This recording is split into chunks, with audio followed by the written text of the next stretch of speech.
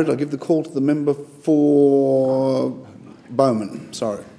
Though not a member of the committee, I do want to speak on what I think is a really important report that's been delivered with very impressive recommendations.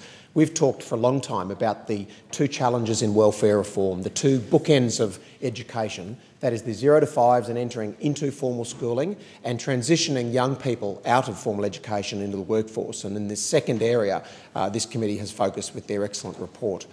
For a long time now, we've known that we have a huge skills imbalance in Australia, and put simply, 170,000 foreigners come in to do the work that we can't skill our local people to do. They repatriate those salaries overseas, and it costs our economy about $20 billion a year. At the same time, we produce around 140,000 unemployable Australians from the school system every year, going straight on to youth allowance, and another 130,000 of them each year sequence from youth allowance into New Start. And this is a direct and measurable failure of our education system. There is nothing more than government can do than provide opportunity. But at this point, we're not yet able to produce the skilled Australians to do the work our nation needs. Look, we're a low population economy, high on capital, low on labour numbers, high on minimum wage, but low on people to do the jobs in the new economy that we're going to need. This is a massive challenge for Australia. And I'm glad that this report considered those measures. What I want to see is a very much a revisioning of tertiary education, attracting more people who wouldn't contemplate training into TAFE and other private education providers, and encouraging people at TAFE to contemplate a blended degree with university earlier.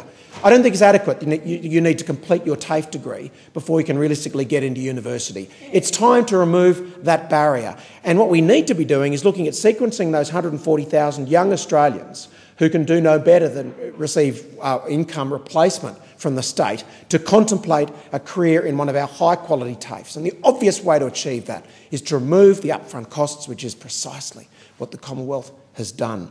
But I want to see much greater TAFEs with far stronger partnerships with university, and tonight they are the points that I want to make as I highlight the important work by MSIT in South East Queensland. But secondly, I'm still frustrated at the lack of partnerships that we have with our skills councils, and even the understanding between jurisdictions of precisely what the needs are for the next generation's training. The jobs of tomorrow are still not adequately catered for in TAFE. And lastly, what I want to emphasise is that in schools, as they struggle with the university pathway and the vocational pathway, we need to be absolutely cautious that we don't close off one pathway to students by promoting another.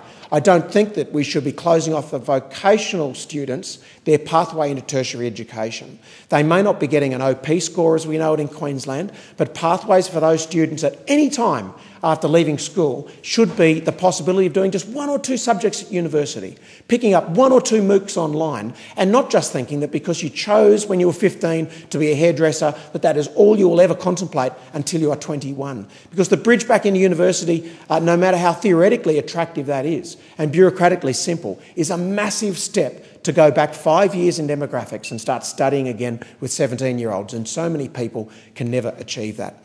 Now, MSIT are grappling with just those concerns. With 20,000 students, 150 courses, they're looking after southern Brisbane, Logan and Redlands, some of the most challenging areas in Queensland. We're only 9% of the nation's GDP, but it's an area that is absolutely stacked with 15 to 24-year-olds, more so than anywhere else in the state. And MSIT, with its campuses at Mount Gravatt, Logan Lee, Yeronga-Pili, Alexandra Hills, Beaudesert and Browns Plains, does just that by having tertiary education close to home. And while I accept the need for excellence, there is nothing more powerful than having tertiary education somewhere close on a public transport route for those who have never contemplated the possibility of doing that. Look, survey results today came out saying that young Australians aspire more than anything to a successful career followed by home ownership.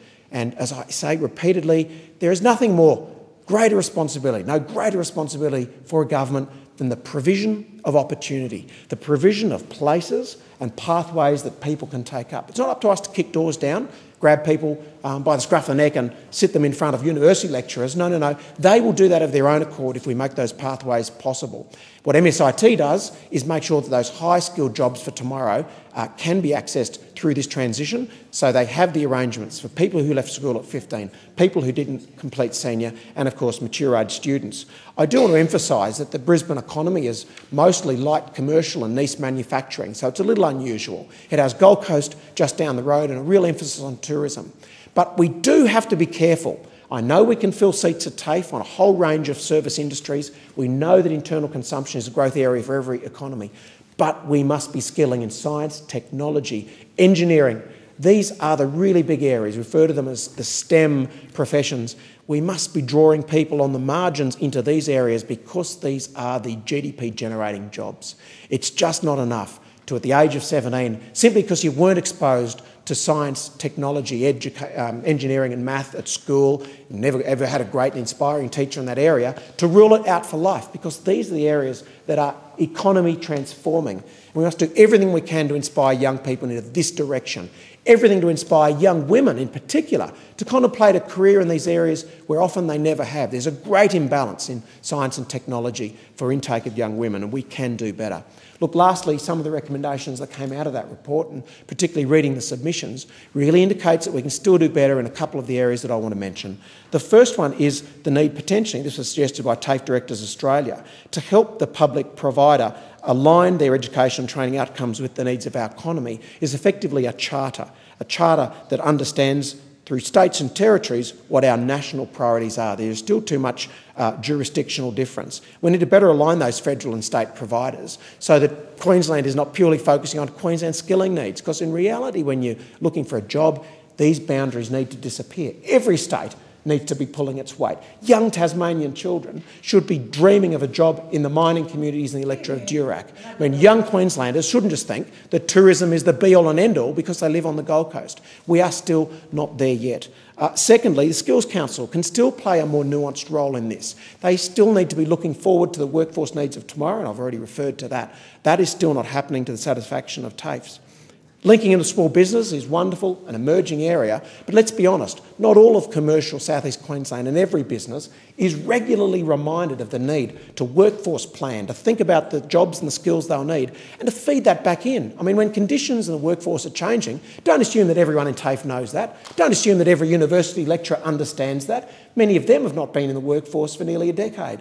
So we need that feedback directly from small business because they've got a stake in this. And the idea that somebody else does the training is old thinking, and we can do far better than that. Let's all remember also the role of social capital, and this is that TAFEs are increasingly providing those core skills in workplace living skills, workplace literacy. We call these foundation skills for many students that have had very, very challenging backgrounds. Thank you for the work of TAFE, not just directly in the provision of lectures, but in the social support to keep them struggling, young mums struggling with a partner that's giving them no support at all, struggling on a low income with closely spaced kids to still make it to TAFE every day. But they deal with those skills as well. So that is absolutely vitally important. TAFEs are also obviously giving the links to apprenticeships, industry linkages, traineeships, all of those things, many of which we don't have direct concerns through universities, but TAFE does do that. And lastly, of course, we need the level playing field. The Queensland Government doing great work